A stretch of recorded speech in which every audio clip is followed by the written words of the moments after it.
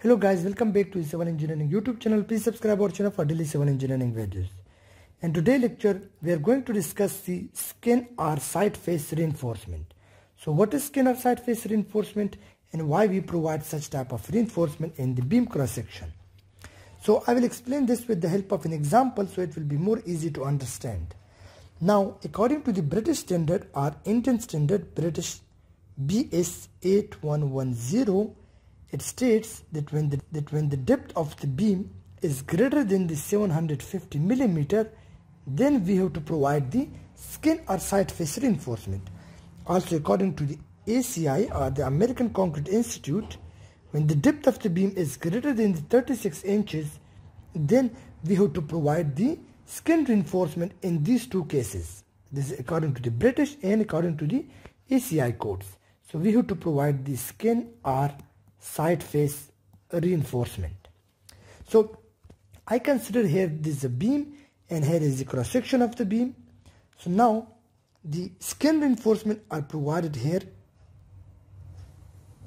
in the middle of the beam. For example, this location or at this location. So it will look like here, this location, at this location for example, or maybe like this. So they are provided on both sides or on both faces of the beam. So they are provided like in this case, in this way. So these reinforcements are used in order to close the crack width, because during the loading the crack width is increasing here. The crack width is increasing here, and these reinforcements used to close up the cracks. For example, if I draw it with a different color like this, so during the bending, here the cracks originate, and this cracks moves like in this way from bending to the compression zone. So why we need to provide the skin or side face reinforcement? Because of the greater depth of the beam, we need to close or to avoid this higher width of the crack. So we provide here the reinforcement in the side face of the beam.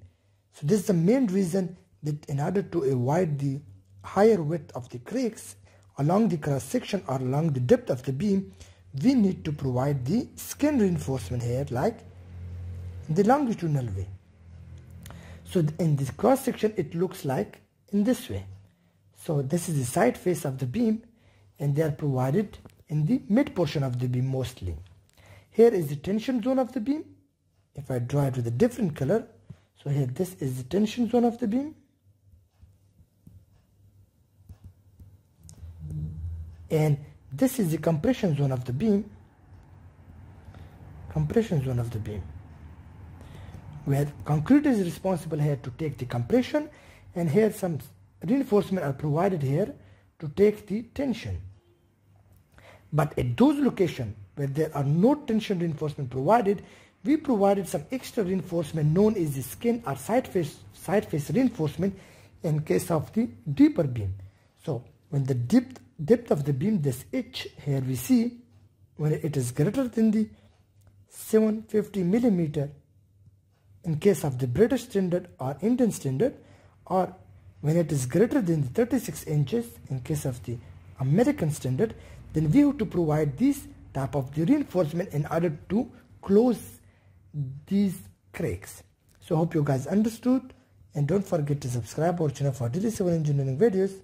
Thank you for watching our video.